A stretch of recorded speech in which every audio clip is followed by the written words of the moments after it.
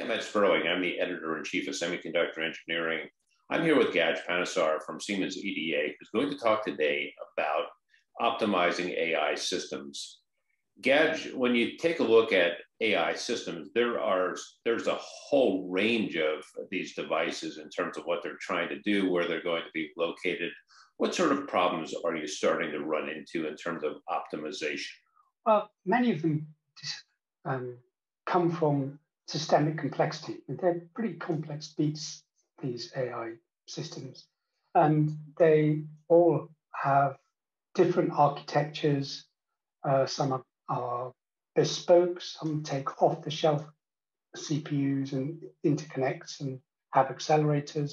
The main problems come down to the inherent complexity of those chips. So things like loss of performance, CPU performance, deadlock, loss of outliers, for example, the amount of time it takes for particular transactions to complete, orchestrating work to be carried out in accelerators or vector engines or the like. All that added together is main contributing factors to performance loss in such systems. Let's dig into this. Sure. Gaj, what are we looking at here? So let's take an example AI or ML SoC. This is an obfuscated high-level block diagram of one of our customers' chips, and I was going to run through some of the problem areas and how on-chip monitoring or introspection monitors will help with understanding of what's going on, with a view to providing data such that you can help optimize the software executing on these systems.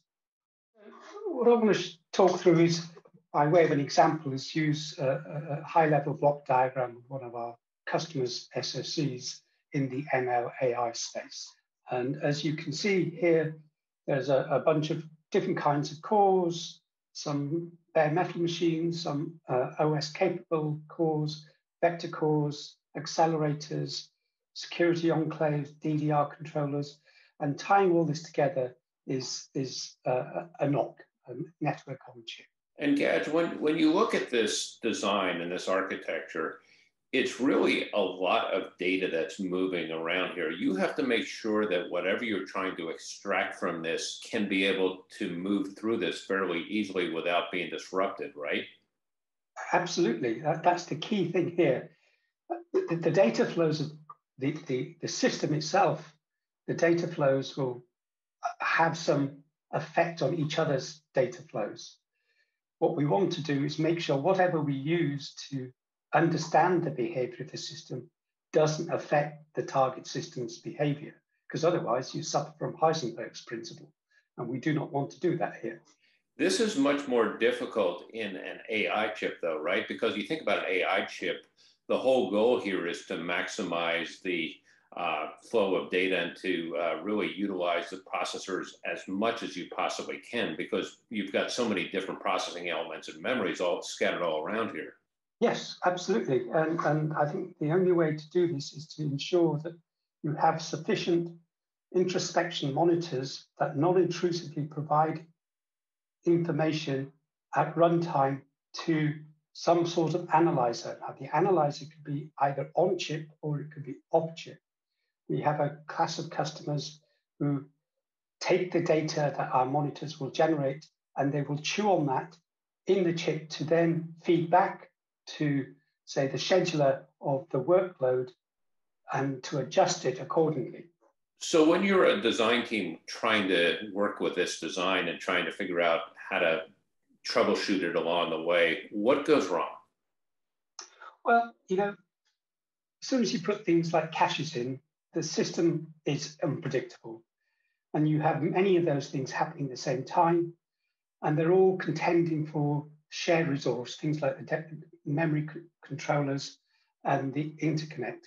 So things that go wrong are unknown behavior of the caching system, because you've, in the case of iCache, you've missed and you haven't got that in the core, so you have to go and fetch it at the same time as something else is accessing the memory, as well as accessing the NOC itself. And then behind the scenes, you have all things like snooping going on. Your memory system is snooping from one process to another. So whilst your data flow, you may have a high-level view of what's going to happen. Behind the scenes, there are lots of other things going on that are not necessarily obvious at design time. What happens there is that at integration time and system bring up, that's when you see these problems, because you miss the cache, you cause more traffic on the interconnect, while some other cores are snooping into your cache, your local cache system.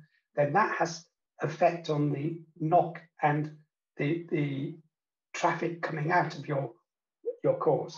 So you've got partitioning, you've got prioritization, and you've got dependencies that you're wrestling with here, right? Yes, absolutely.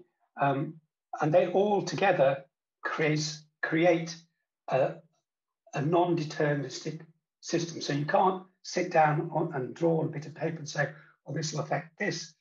When you have things like system dependencies, such as caches and accelerators finishing at different times, then time at which these things interact changes depending on the workload. So how complicated does this really get?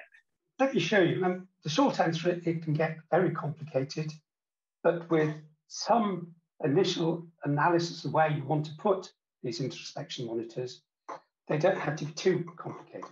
So here is our customer's chip with Siemens embedded analytics monitors in place. Let me just run through some of what the monitors do. So these bus monitors, they're transaction aware and protocol aware monitors observing traffic going across the interconnect into the NOC. These can be configured at runtime to provide information on certain transactions in flight. So for example, we can get this bus monitor to look at transactions from, say, the data cache or the iCache going into the NOC, going to, say, the memory controller. We can provide information such as, this is how long the transaction took, this is how many transactions are in flight, this is how many iCache misses took place in this window of time, and so on. And we have things like the status monitor here, which is looking at the internal signals of the accelerator, which will do things like give you information on how often the accelerator is being loaded with tasks to chew on. And then we have things like monitors inside the NOC itself to provide information on things like what the token usage is of the resources within the NOC. So it gets even more complicated than this, right? It can do, but the point is that these monitors are runtime configurable. And so you can configure them in situ while the system's running to provide different kinds of information. So I'll tell you what, let me run through some examples to just explain how this would operate. Oh, and before I do that, all these monitors are tied together, and I will only show this once, tied together with its own message passing fabric so that we're not using any of the resources of the NOC. Here, let's take this example. In this case, we configure this bus monitor. So in this case, these are AXI connections to the NOC.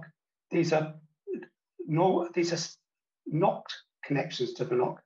Let's take this AXI monitor and we configure it to do things like do min-max average calculation of the transaction time for iCache misses. What matters in this case is not the minimum or the average, it's the maximum time, because it's these outliers that will affect the behavior of the overall operation of the system. And so we can configure this bus monitor runtime to provide information so that you can plot a graph like this if you wanted to. And we can see the max duration time and the average duration time. And you can see there's quite a difference. And we can also know, because the bus monitor will also give you the timestamp when these things happened, you can correlate when these large transactions took place with time. And then you can correlate that with the work that the system was doing, and you can ensure you can try and reduce that time by rescheduling the work elsewhere. Can this be optimized by the AI system itself, or do you have to actually build this into the software that you're running the entire system with? It's a very good question, Ed. So the monitors are autonomous, they run by themselves, but we have ways of one or more CPUs inside the chip to configure and take the data and then feed that information back to, say, the orchestrator of the AI system. So under the hood, what happens in terms of the system trying to figure out what's happening with all the different pieces of data that you're trying to put together here? It really depends on the partitioning of your software and data. So let's look at another example. And this time we're configuring these NOC monitors. So NOC monitors from the scalar processor and the 2 vector processors. And what we're doing here is looking at decache traffic, but also looking at the snoop traffic from the NOC snoop traffic. And what you can see is by observing this data that you can see CPU1 is seeing a lot of snoop traffic from CPU 0 compared to the other CPUs. This tells me that the data being used by this processor should be more here rather than here. So if you partitioned it better, you wouldn't see the snoop traffic, you wouldn't see more traffic in the interconnect, you wouldn't see impact of decache traffic being held back because there isn't enough bandwidth through the NOC. You think about an AI system, one of the key pieces of this is there's a lot of memory that's being used here. Not all of it is perfectly optimized a lot of times. How do you solve that? Well, the way we solve that is we provide the information for the system designer, the system software guy to solve it. What we do is provide data. So let me give you this example. Here, we are looking at bandwidth traffic into these 2 DDR controllers. And what we're looking at, we configure this bus monitor to do min-max average in windows of time. When that window of time expires, those 3 count values are sent to the analyzer. And when that window of time expires, it restarts and does the counting again. And what you can see in this window of time, the 4 CPUs that we're looking at are sending transactions to that DDR controllers at the same time. This means you're seeing several gigabytes worth of transactions going into that DDR controller. And here we're just looking at those 4 processors. Things like accelerators and DMAs will also be going in there, which means that in that window of time, you're seeing an awful lot of accesses which may swamp that DDR controller. So what we can do here, we provide that information to the analyzer. We know when these min-max averages happen. These things are time-stamped, and then this could be fed back into the system software to reschedule those transactions. What this also allows you to do is be able to say, this is the normal pattern, this is what we see, but there's also, if you have an anomaly in here, what's causing that? Is it a breakdown in the circuit? Is it a security breach? You have all those different parameters that you can start measuring, right? Absolutely, absolutely. So this is about optimization, but the other usage of this is to look for safety and security issues. And a lot of that is based in the research that we're doing is based on patterns.